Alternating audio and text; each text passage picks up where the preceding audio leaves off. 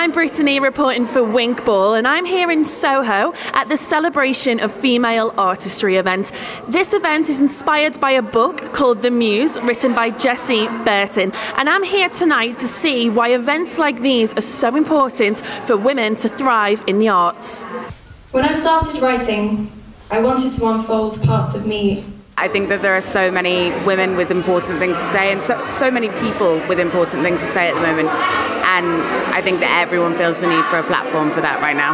For writing especially, it's that a lot of male characters are definitely written in a more interesting way, and I've always wondered if, even if it's just writing it as a male character and then switching all the pronouns to she, would that make female characters more interesting?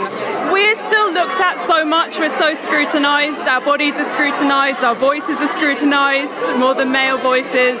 It takes a lot, you know, there's an incredible amount of work to be done, but there is support making it happen. I think it's a really positive thing. I think ultimately the goal would be to have events where artists are artists. You don't necessarily have to have an event for female artists, you know, that they're just recognised on the same level as men, but I don't think that's quite the case yet. So in the meantime, I think it is really important to boost female creativity in this way. The atmosphere here is really great, you know, just everyone here come together for love of, you know, just a female writer and female artistry in general, and I think that's such a positive, great thing. And it's really good to see a good force of men here tonight as well as women.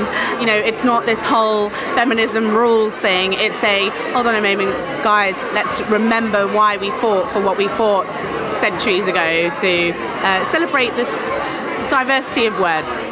Just kind of the curation of bringing female writers and poets together in an evening like this one in Soho tonight has been just altogether very refreshing. The ratio between men and women is still like massively you know, unfair and unbalanced. So yeah, the more events that we can get that give women confidence within the arts industry, the better. Just to come here, it's very empowering. You know, being an equalitist myself, I just feel like coming here and just hearing everyone speak is quite inspiring, quite empowering. So as you can see, tonight has been a very important and inspiring night for women and men alike, and definitely these events are going to continue throughout London and the UK. I've been Brittany reporting for WinkBall. Hope to see you soon.